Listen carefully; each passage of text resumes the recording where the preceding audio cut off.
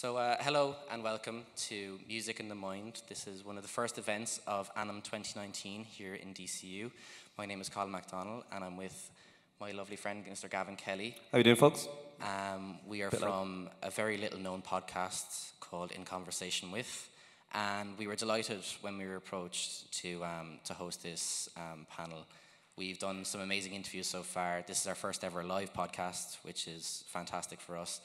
And we're very happy to be here. So thanks to Síobhra, of course, at the back of the room there, who let us take part in this.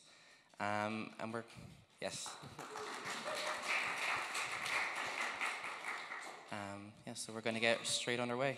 So basically, this panel is going to be looking at musical artists and mental health. So how the two intertwine, and how as a musical artist, mental health is a part of being a songwriter and an artist. So we're joined here today, I'm very thankful to be joined here by God Knows, an Irish grime artist, and Paddy Hanna, an Irish singer-songwriter. So guys, if you could each just tell the crowd, if they're not exactly familiar, just a little bit about yourselves. Paddy, do you want to get us on? Yeah, howdy doody there, folks. My name's Paddy Hanna. In the year 2007, I thought, hey ho, let's get into the whole music thing. Took a while. I was in a band called Grand Pocket Orchestra. We were very wacky. I wore a lot of tie-dye and very baggy Tribe Called Quest t-shirts. Eventually I realized the whole wacky thing wasn't for me, and I became an elegant scarf-wearing singer-songwriter guy. And in the year 2014 I released a solo album called Leafy Stiletto. Why did I have to think of that? It did okay, got good reviews, got snubbed for a Choice nomination because U2 released that stupid album on iPods, and for some reason they felt that should be nominated. What can you do? Then I put out a couple of singles, one of which was called Camaraderie, that detailed my issues, my dealings with mental health and so forth. I then released an album in 2018 called Frankly I Mutate, which, if you don't mind my saying, folks, the critics went wild for. So, hate to brag. Sorry, by the way, I've got a very nervous energy going because I've been drinking coffee all day. So old Jitterbugs Hannah is just rattling on, isn't he? So yeah, there you go. Just that's a quick heads up for you. All right. How do you follow that? My name is God Knows. I am an MC. Also. Blessed to be part of a group called Rusangana Family with my brothers Merle and my name is John. And yeah, we've been going since 2012. And that don't really like this part of the thing because you have to kind of say everything. You know what I mean? But yeah, been fortunate enough to do some really cool things, including win the Choice Music Prize in 2016, which is cool. Good for you.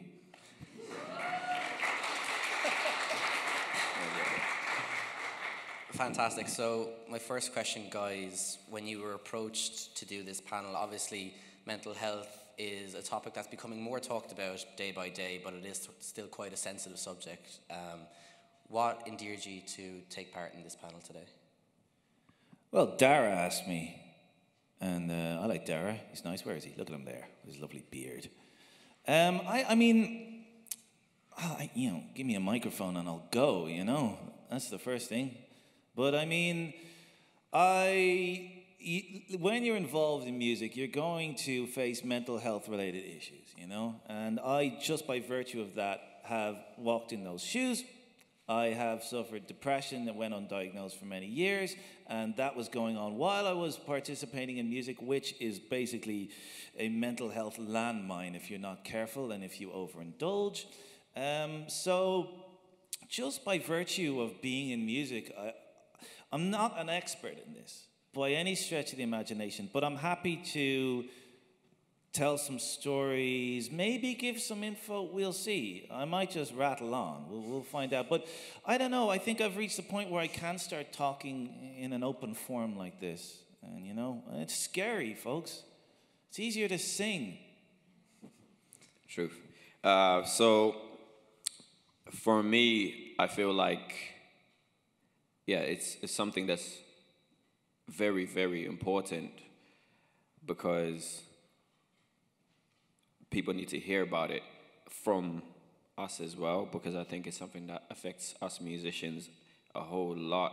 And if we're not talking about it, I think it just makes it kind of something that you end up medicating instead of kind of helping yourself or getting help. And I think since we're in a vocation or a job that requires us to be okay, you know, because you want to look at, everyone's looking at you. And when everyone's looking at you, you're inclined to want to say that you're okay all the time. And I think we're just making it cool to actually say, I'm actually not okay today. Because, you know, actually, that's really what ends up happening a lot, and which is why you end up finding a quiet corner to, you know, to kind of, to whatever your vice is, you know. It can be something simple or it can be something quite dangerous. But I feel like if we are talking and we're being healthy, let's make it cool to be healthy. You know, if we're making it cool to be healthy by drinking water, let's make it cool to be healthy in the mind as well. So that's why I think it's quite important for me to be here saying this. Really. Fantastic, yeah. So I just want to ask, how long or when did you first realize that mental health could affect you in your work, but just in life in general? When did you first become aware of mental health, let's say? Well, I would say I embraced my issues in around 2015. And I'm really catching up with that. There are a lot of things, and this is why I'm kind of scared, because there are things that I'd love to just scream out right about now, but it's not quite the time. As I say, 2007, you know, I form a band. I'm a massively insecure dude. I'm dressed like an Egypt, you know. I got big old floppy hair and this and this and that. And I am tremendously insecure about what I'm doing. I live in perpetual fear that everyone hates me and that being on a stage, you know, you're just waiting for that rotten tomato to hit you in the face. All the while you're trying to write, you're trying to be creative, you're trying to be loved. You know, this is like, music is such it's a hard thing to get into because, like, most of the times when you first get into it, the motivation is to be loved, okay? You want to be on a stage and you want the adulation of an audience. That's very hard to earn.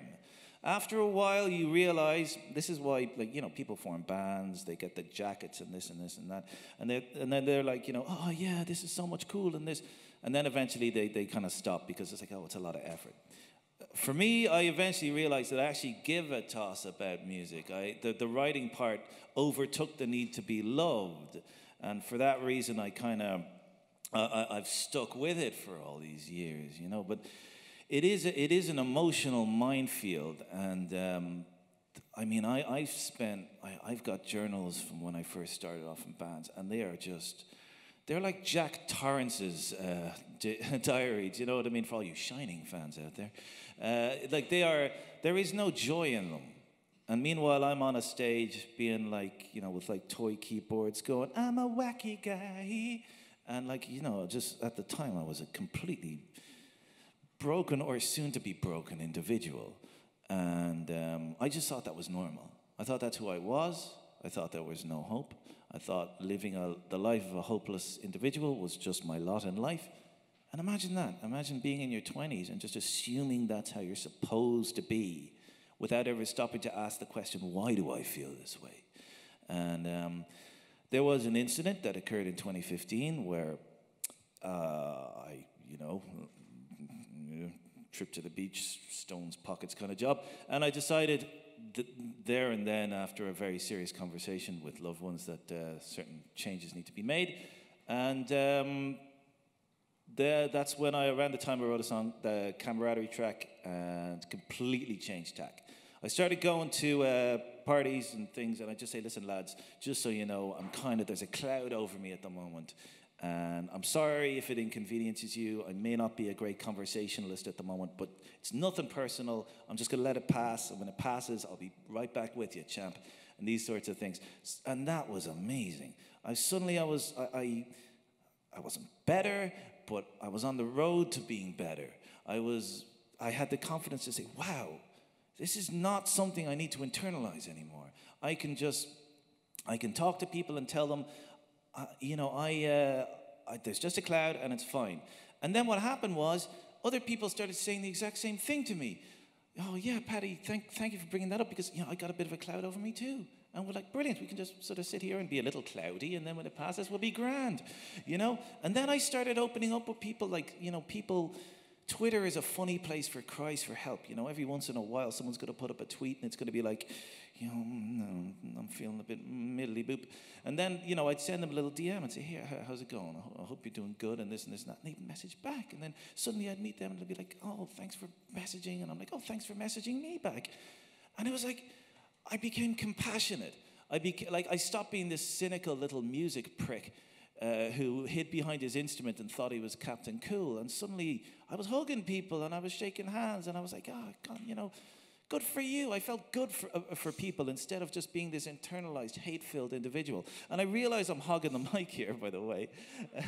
So I'll pass it on in a second. But that, for me, was kind of my moment where I opened up, stopped being, and I'm glad you brought up the idea of, being loving is a cool thing, Being healthy is a cool thing. Although I will say drinking beer is deadly. We'll talk about beer later, folks. But yeah, that's sort of my hot take for the moment. And sure, we'll crack on in a minute. I'll stop hogging the mic. Can you repeat the question? Yeah, no problem. No, because there was a lot of great points, which is really dope, bro. Thank you.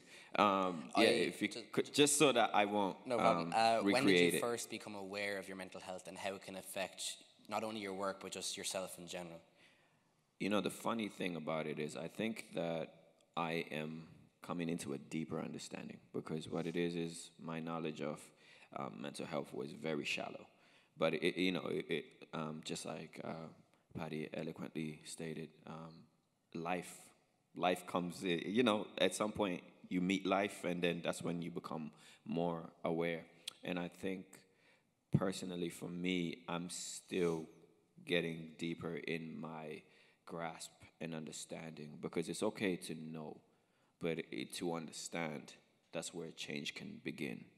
And for me personally, it's something that has taken a very long time to really understand it, because you can say different things that equate to what it is that you're feeling, and all these things. But I think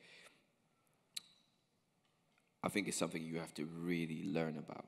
It's not something that I can just be like, I know everything. And I think I'm still learning.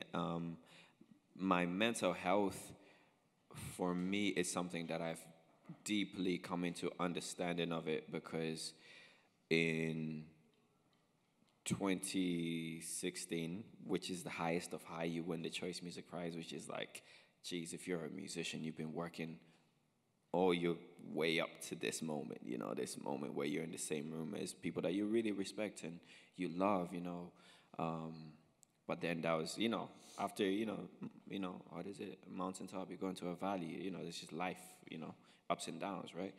So, yeah, went into the lowest low ever from 2018.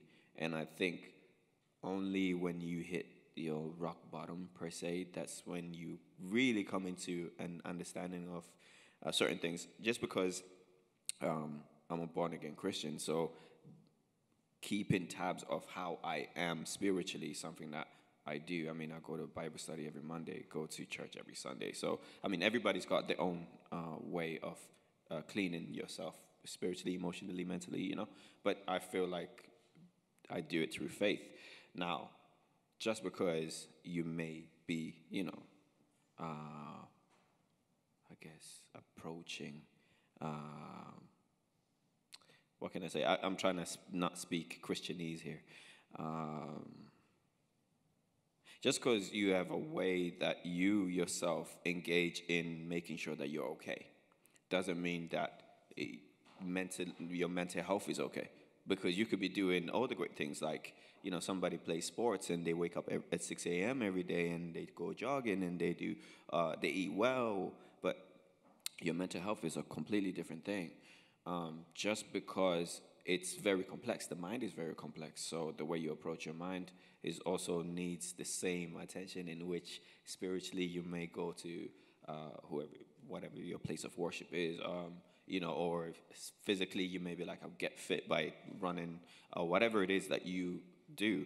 Your mind actually deserves that. It deserves that. I don't even want to say, you kind of need, no, you deserve it. You are worth it. So I literally started radicalizing the way that I deal with the things that mess me up here. Just because I don't drink. Like, you just say, I don't drink, I don't do this. But then certain things start to affect you if your mind is not okay. Does that make sense? Like, even if you jog, you could end up jogging every day because you're trying to push yourself to the limit, or you could end up doing other things to compensate for what your mind needs. And I decided to actually actively seek my peace of mind.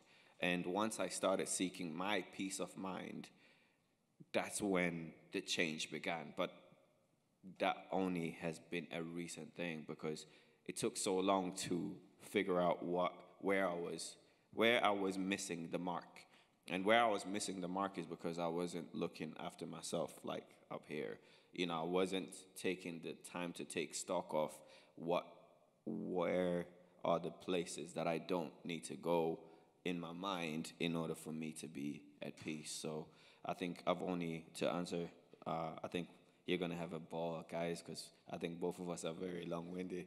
But we're musicians, so what do you expect? We try to put our stuff in 3 minutes. We have a microphone, so y'all got it.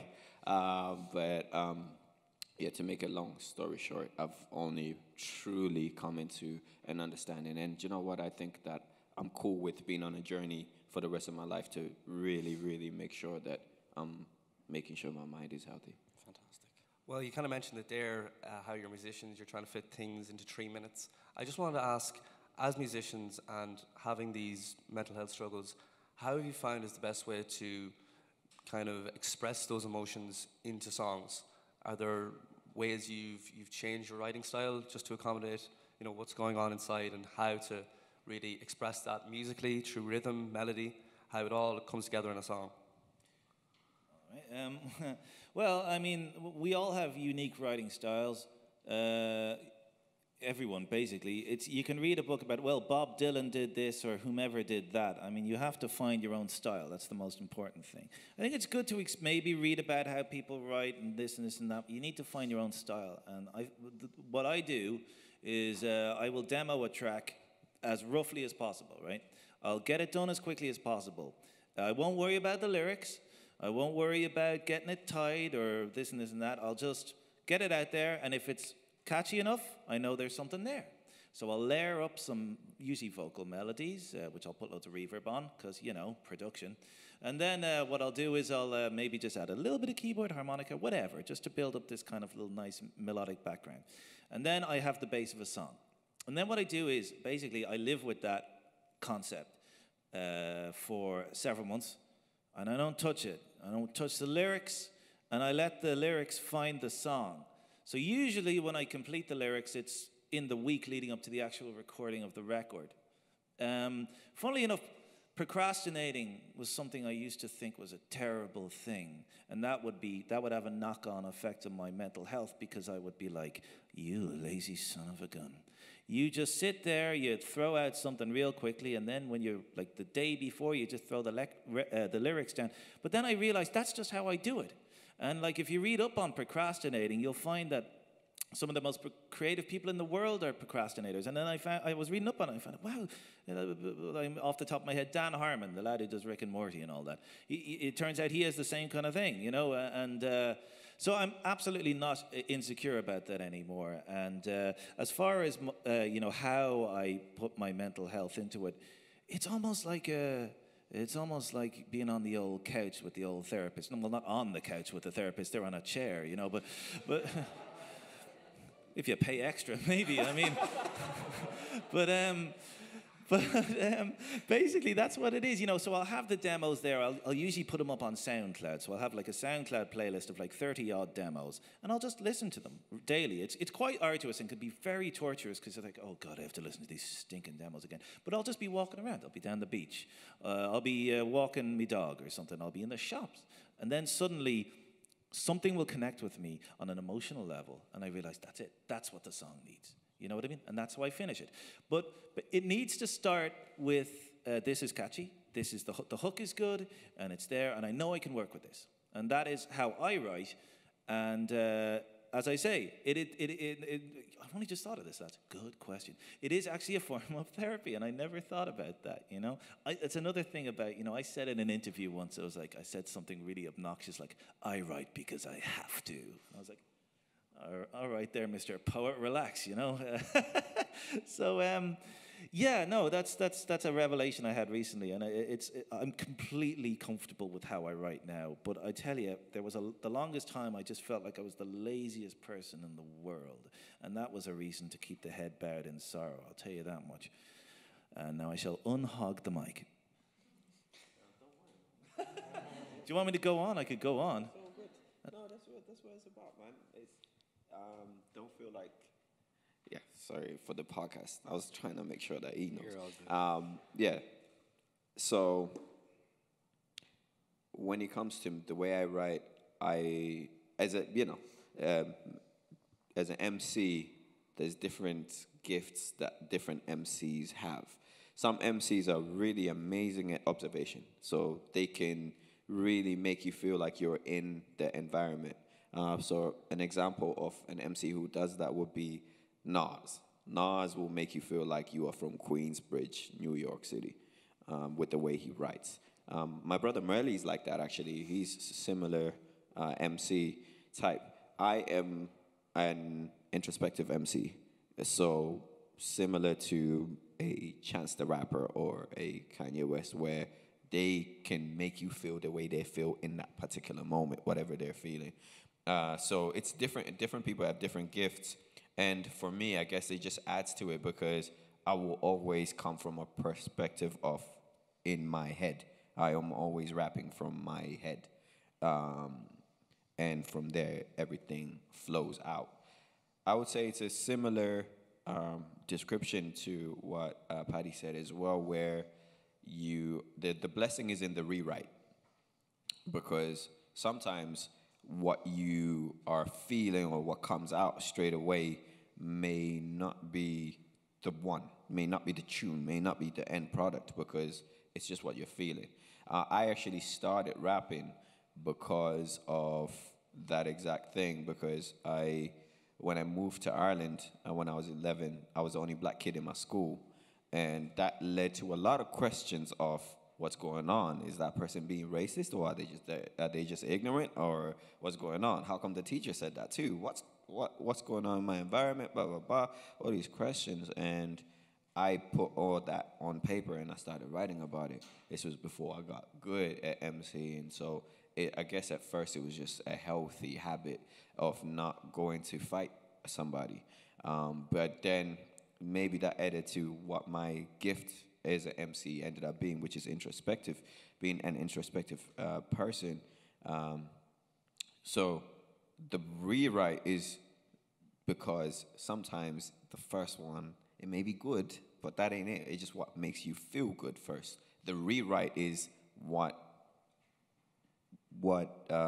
you know that everyone can relate to. For me, the blessing is if people can relate to what I'm writing down, I think that's when I know I have a winner, especially with my style of MCing.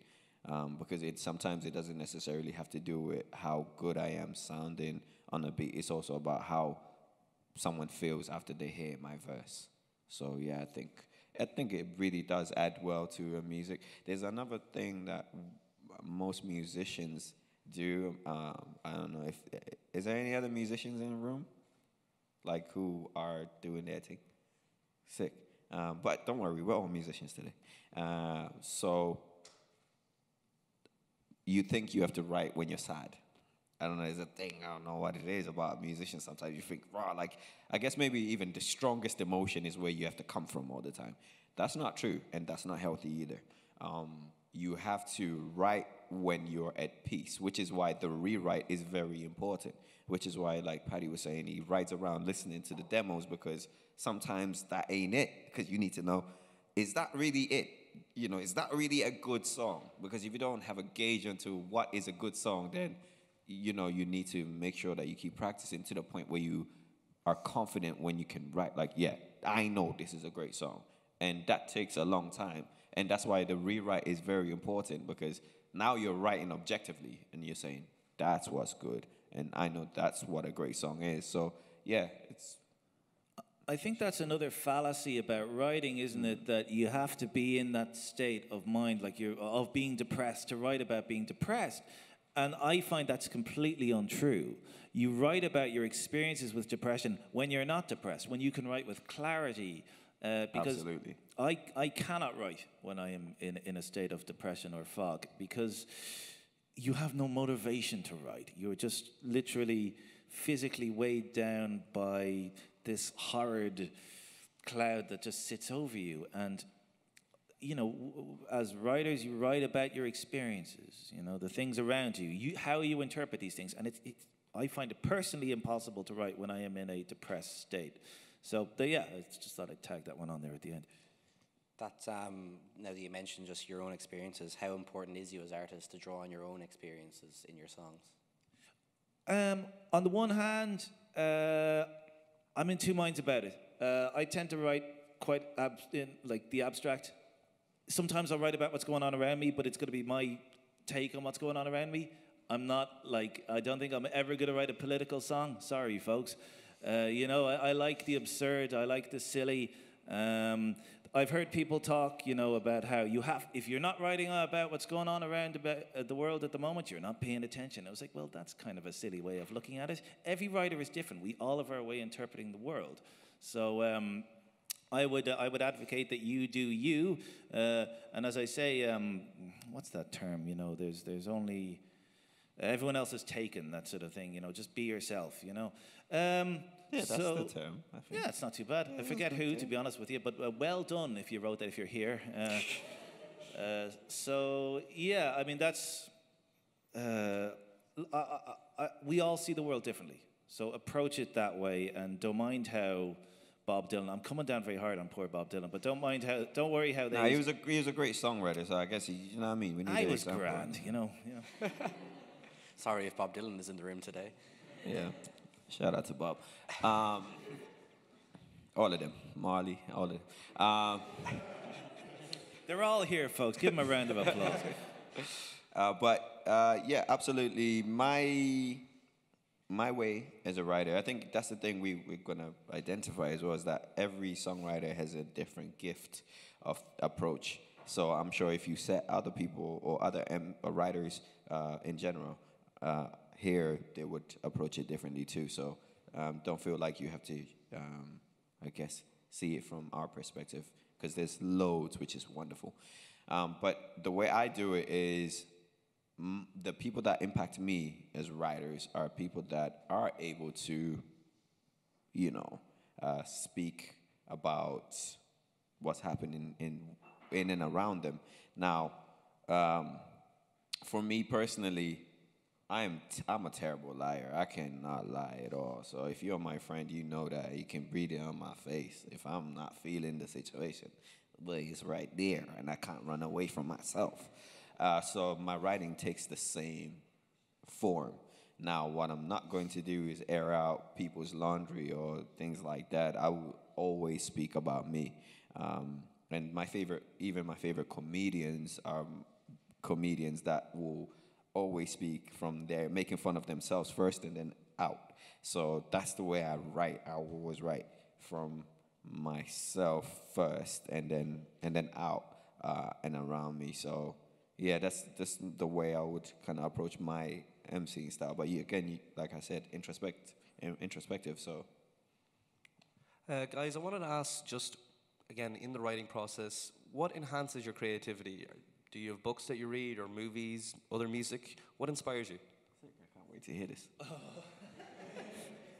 What do you think I'm going to say? Ooh. Yeah, look, you know, inspiration can come from the weirdest places. I've gone on record. The album I put out in 2018 was called Frankly I Mutate, right? And I realized just while I was making it that one of my most one of the things that influences me, the coffee's kicking in here, folks. One of the things that influenced me most as a lad was, I suppose you buckle up, was the Italian zombie cannibal movies from the early 1980s. Yes. I wasn't a huge music guy because I was brought up in a strange musical household. It was all classical. It was either classical music or a woman's heart. That was it. My mum was a woman's heart. My dad was, Mr. Stickler for classical music. One of these kind of by the book people. He loved his Gilbert and Sullivan and these sort of wacky operas where people went hee a lot. So that was kind of it. So. In some ways, I got a lot of my kind of melodies from growing up around Gilbert and Sullivan and what have you. So in my bedroom, I'd watch like Channel 4 would have late night movies where I saw a movie called Zombie Flesh Eaters for the first time. And this was the first time I was exposed to these kind of Italio synth sounds and these synthesized kind of string noises where they would get like mellotrons and layer them up with maybe actual strings and then a voice going underneath.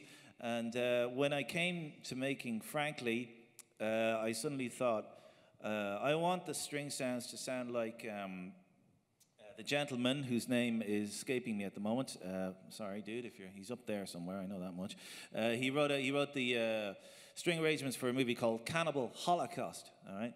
Now, Cannibal Holocaust is a legendary film. It's basically before the Blair Witch Project. There was the original found footage movie, and he wrote it was Umberto Lenzi. No, he's a director. So I'm having a conversation with myself here. So basically, the soundtrack for that. It occurred to me that was like the most influential soundtrack ever for me. And so creativity comes from the most unusual of places. For me, I didn't realize until when I was making Frankly that my formidable musical education came from classical music and Italian zombie cannibal movies. As for the lyrics, gosh only knows, I read a book every once and then, But that was another thing, actually. When I was in school, I got slagged because I read novelized Batman books and stuff like that. And then my pretentious friend, Alan Murren, sorry, I said his name. We can beep it out. It's okay. Post-production is a great thing. My friend Alan Beep, he was all like, well, why aren't you reading Mibbity by Blibbity Blah? It's like, because I like Batman. That's why I'm reading it. Because I like superheroes and stuff. And that I'm no less of a smarty pants just because I read something that you perceive to be stupid. I mean, if anything, that makes you the silly pants, And every once in a while, I did philosophy in college. I did all that smarty pants stuff. But I liked reading books about Batman. And graphic novels and stuff like that. And sure, hey ho, daddy o, now that's hip now. So who's got the last laugh, Alan Beep?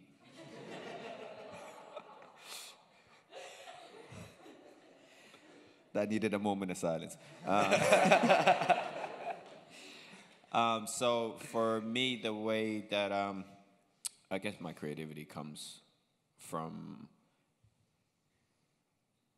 my uncle was a famous musician in Zimbabwe where I grew up. So he was big, man, in the 80s and 90s, and even some of the 2000s as well. So I used to see my uncle on the TV when I was 5.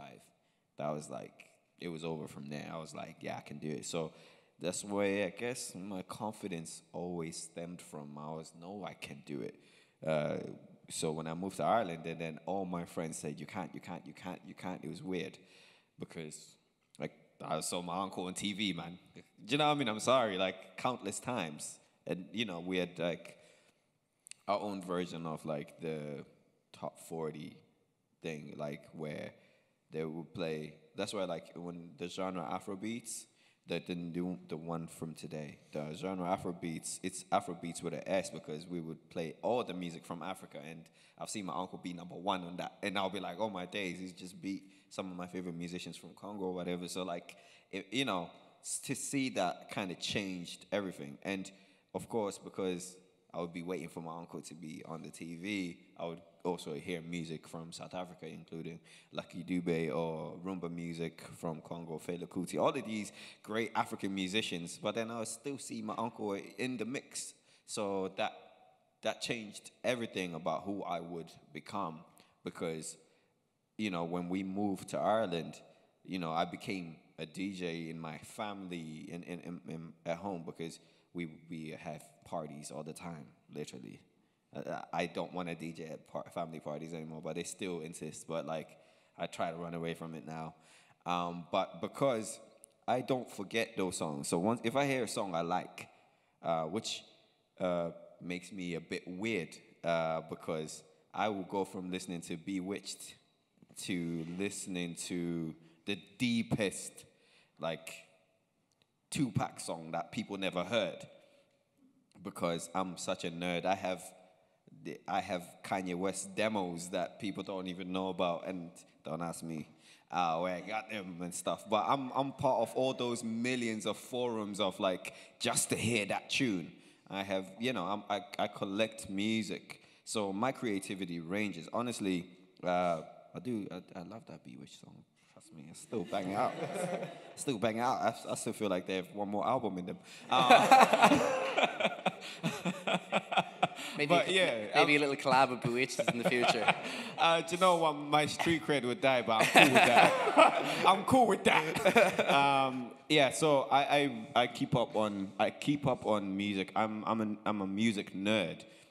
I want to know why Gary Barlow wrote that song. I love music. I'm boundary-less in terms of what I believe is cool. I just love music. I can, you know, now that you said that, I'm going to go and check out all your influences. I might ask you later as well. I want to hear about your dad as well. Oh, we can talk about that afterwards. Oh, you want to hear about my uncle? Oh, sorry, beg your pardon. Yeah, sorry, yeah. My dad is cool too, but he gets jealous that I'd say my uncle was my inspiration. Trust me, he does. So, Dad, don't watch. I love you too, bro. Yeah, man. So that's where my creativity stems from. My uncle did a lot. He toured in France and the world and stuff like that. So I guess that changed my approach. So I always make sure that I don't stick to one genre. When I want to be inspired in hip-hop, I go to listen to pop music. When I want to be inspired to write something different, I have to go to an extremely different place, which is why in my car, you will always be kind of like, how did he go from Spice Girls to Jay-Z? What's going on? But I appreciate music of all forms. Yeah, and it's important to dip your beak in absolutely every genre and go deep, you know? If you feel that you're only listening to the same 4 or so albums at a certain period, you have to say to yourself, I need to hear more. I need to experiment. I need to tap into genres that I previously thought were a bit naff or whatever, and go deep, you know? Understand all aspects and facets of music, and never... Don't become complacent. You know, what's all that naff stuff about? When you reach a certain age, that's your cutoff point. You stop listening to new music. That's absolute hooey. Always be experimenting. Always listen. Always expand your knowledge. Because even if you don't like a certain song, you might hear a drum beat or a synth sound and think, the tone of that, I want to apply that to my next record. So that's what I do. I literally, there's times where I work for Spin Southwest as well, and my side, I think you spin 103.8 here. And sometimes I get there, literally, everybody at Spin is like, you live here, but I only have like a show on Saturday nights. So it's funny that I'm always there, but like sometimes I get there and I may listen to a song and I loop just 4 bars of that song. Say, I'm just listening to that loop. I'm like, do you know what I mean? Of whatever. It could be the most random thing ever. But again, that's what keeps you creative. And I love to make sure that I'm listening to new music. Now, I don't like all new music per se. I don't have to love every little thing about it. But I'm like, I get what they're doing. You know, I get why they did that. And until I do that, I'm not really inspired. And I think when I'm not challenging myself to go outside of my comfort zone, that's what it is. I remember when I was recording, right, as I was saying about the Italian strings, I said to Daniel Fox, the producer, I said to him, here, listen, I want the strings to sound like the soundtrack to a 1980s, or no, early 1960s, actually, Italian Mondo film. So go off, do your research, and make it happen, boyo. So this poor guy had to read up on all like the type of mics they use, the this and this and that. But, you know, he earned his pudding that day, I'll tell you. You know, so like the mic position, where the people stand with the strings and all this. And these are the lengths that musicians go to. Well, not me, I just ordered them to do it. But I did the listening. I had a cup of tea or a beer or whatever and listened to music, and then I gave orders to people, you know. But that's the lengths you need to go to if you want to produce your own sound. You know, you can't just listen to a couple of records and think, I'll just do those lads, get the same haircut, buy the same coat. Sure, it will be grand. You have to really find your sound, and you have to go deep to find your sound. We're wary that some of the audience might have some questions, so I'm going to leave it on this, and just to bring it back to the whole mental health. If you're having a particularly bad day one day, is there any little thing that you do to bring yourself out of that? Is there anything you just maybe take some time to yourself, go see friends, anything that would take you out of a bad swing? I have a good cry, is what I do. It's good to cry. I'll watch some kind of it's quite embarrassing to say, but I'll watch some like YouTube video of like a lion being, you know, reunited with its like friend lion or something. Like, they're such good friends, you know. And like, you know, like I would literally go into the toilet and just be like, oh, they're such friends, and that's my way of just let it out, you know. But I don't know, it's fine. I mean, it's tears. Come on, relax, Rambo. You can cry every once in a while. It's grand. So that's something I would do. Sometimes I take it to an unhealthy level where I'll drink excessively and cry even more behind closed doors. But that's one thing. Exercise is a good one. Good old run is pretty good, yeah. Also, this has actually been very cathartic for me. Like if I'm just allowed to go and waffle to anyone who's willing to listen. Sorry, folks. That's a good one. And I love cooking. I love just taking my time, the alchemy of food, watching onions turn brown, stuff like that. That makes me happy. Sick. In a good way, I guess. Sick in a good way. I'd say sick, dope, sad. It's weird. Everything opposite is a good thing. Sorry, just so anybody's listening. Like, why did he say he's sick? But I think mental well-being is very important. That's something I want to advocate for. The biggest epidemic in the country that I was born, which is Zimbabwe, is opioid addiction at the moment.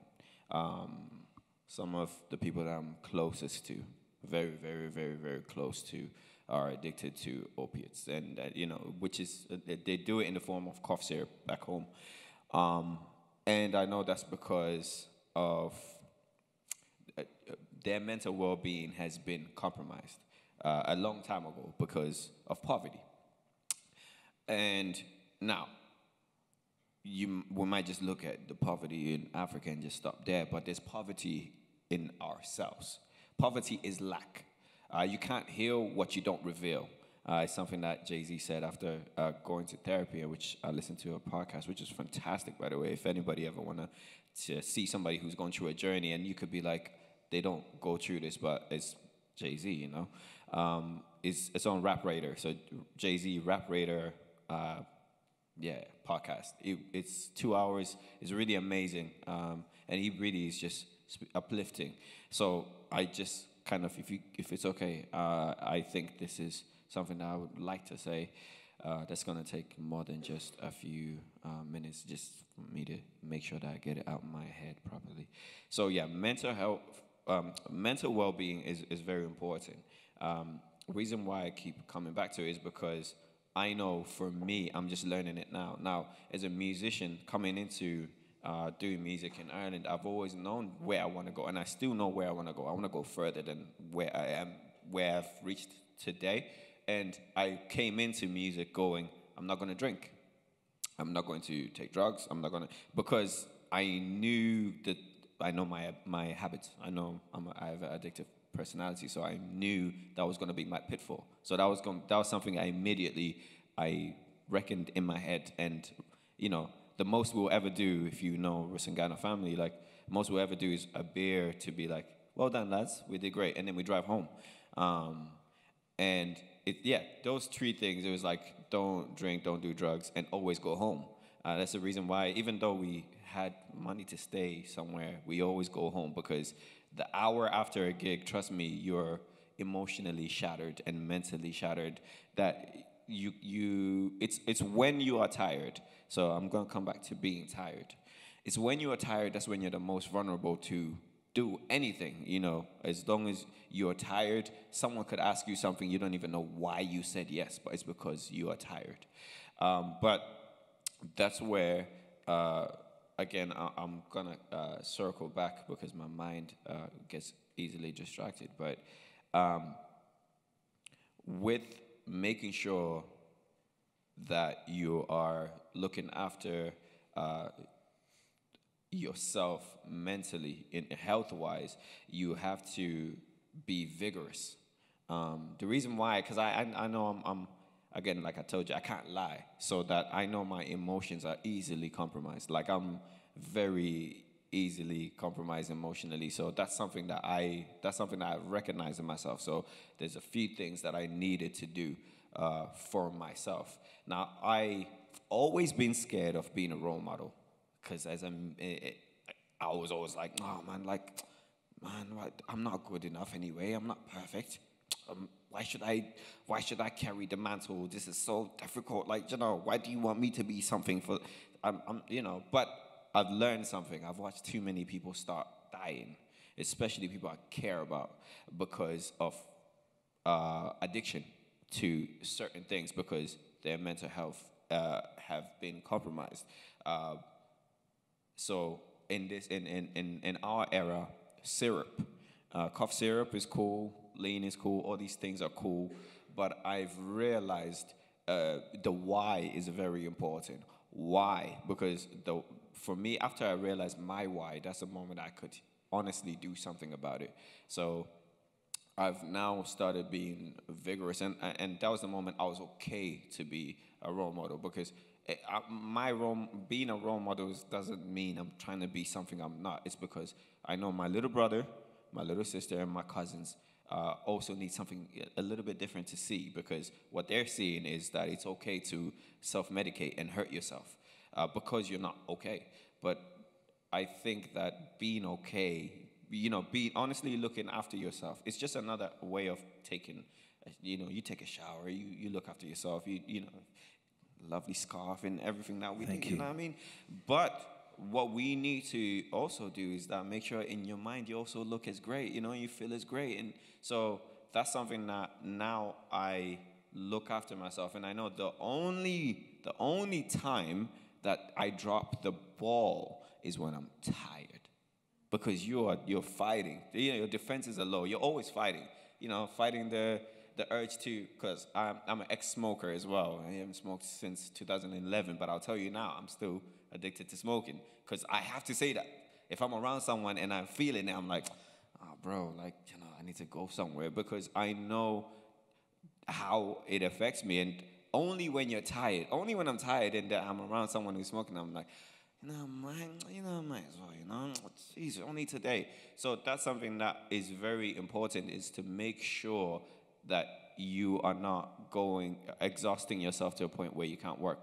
Because as musicians, as a podcast that is in conversation with musicians today, as a musician, I'm telling you, make sure you don't overwork yourself to the point where you're exhausted, because that's when your vices are going to catch up to you. Because you may say, I quit smoking time ago, but I know if I'm tired, boy, that's it.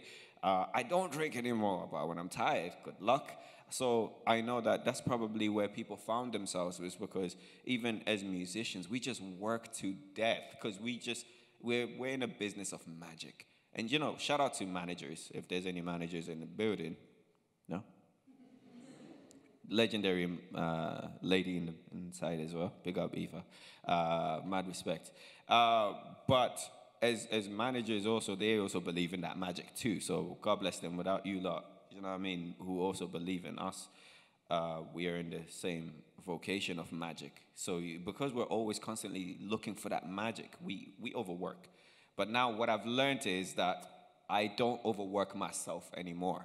I literally am only gonna work only when my tank is full, because going on empty is when you compromise your mental health. So I don't know, maybe this is not for anybody, but this is something that I recognize in myself as a musician, because somewhat we're attention seekers, and when the attention is not on you, that's when you feel like you need something. I've started taking myself off social media because that's something that makes me tired. When I see someone post something silly, that makes me feel tired. When I see someone hurt themselves online, because sometimes I'm watching people literally go into their demise, that makes me feel exhausted. When I'm seeing someone doing better than me, that makes me feel, you know what I mean? So for my own mental well-being, I've started removing myself from anything that doesn't make me feel like I'm at my best. So I just want to work from a place of starting at my best. So that's something that helps me. So make sure that you are healthy in terms of just working at your best. Try to avoid empty at all costs. I hope that helped a little bit. I'm sorry, I'm very, very long-winded. No, I think that was a very good answer. I think we've run out a bit of time, but I'm sure if you have any questions to ask the two guys, they'll be more than happy to talk to you afterwards. Can I get a big round of applause for Paddy Hanna and God Knows? Thanks very much, guys.